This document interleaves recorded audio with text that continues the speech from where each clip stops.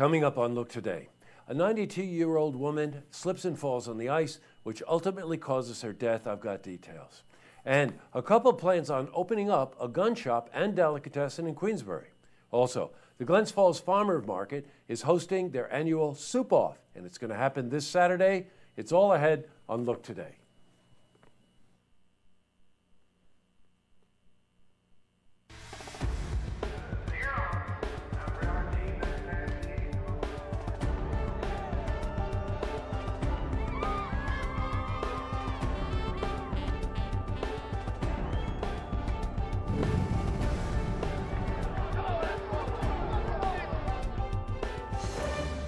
Welcome everyone and happy Friday.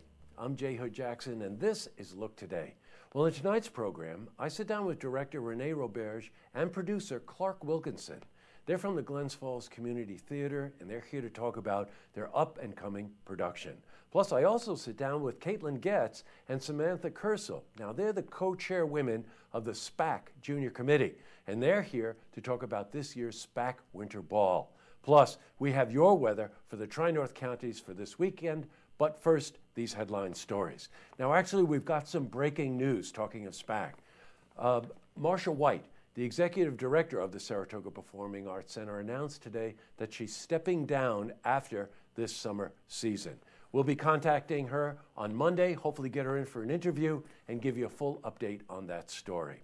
Well, in West Fort Anne, a 92-year-old woman died of hypothermia on Wednesday outside her home. Eleanor Campney slipped on ice and was unable to get back to her home. She was found around 6 p.m. in a garage across from her home on Campney Lane in West Fort Anne. Now, she lived alone but was well known in her community. Police concluded that she was unable to stand up after she fell due to weather conditions. Now, after crawling to a garage, she lost consciousness at the bottom of the stairs. We spoke to her caretaker, Regina Leahy, about the incident. Well, best we can tell is one of her shoes was outside, and we think maybe she might have slipped in the ice and then got herself into the garage. And from that point, I think it was probably too weak to go any further. That's best guess we have. We wish to extend our condolences to her family and friends. Well, in other news, a couple plan to renovate a vacant commercial building on Route 9 across from the Glen Street Drive-In Theater. They plan on opening up a gun shop and a delicatessen. Well, the Town Planning Board will review the proposal at its meeting coming up 7 p.m. this Tuesday. Also in the news, a Glens Falls teen was arrested Thursday for burglarizing a Main Street store last month.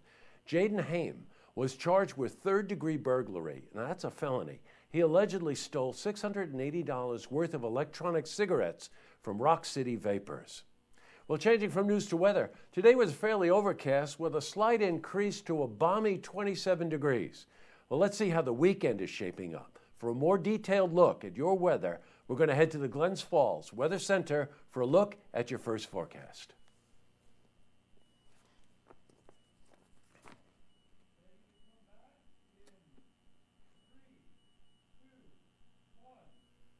And back to the news. Well, the Glens Falls Farmers Market will hold its annual Soup Off. That's a cooking contest at the Sanford Street School Gymnasium from 9 a.m. to noon tomorrow, Saturday. Vendors and farmers will distribute free samples of soup and customers will going to vote for their favorite. And musician Mac McDonald will provide entertainment. Now, for more than 30 years, the Farmers Market features over 25 businesses and farms, and they participate to bring fresh, local produce and handmade crafts to the people of Warren and Washington County. Well, coming up, I sit down with director Renee Roberge and production manager Clark Wilkinson of the Glens Falls Community Theater, and they're going to talk about the up-and-coming production at the Charleswood Theater. Plus, I also sit down with Caitlin Getz and Samantha Kersel. Now, they are the co-chairwomen of the SPAC Junior Committee, and they're here to talk about the SPAC Winter Ball and the upcoming 50th anniversary season at SPAC. But first, if you see news happening, you want to share a story idea or join us for an interview, give us a call on the hotline. The number is 798-8000.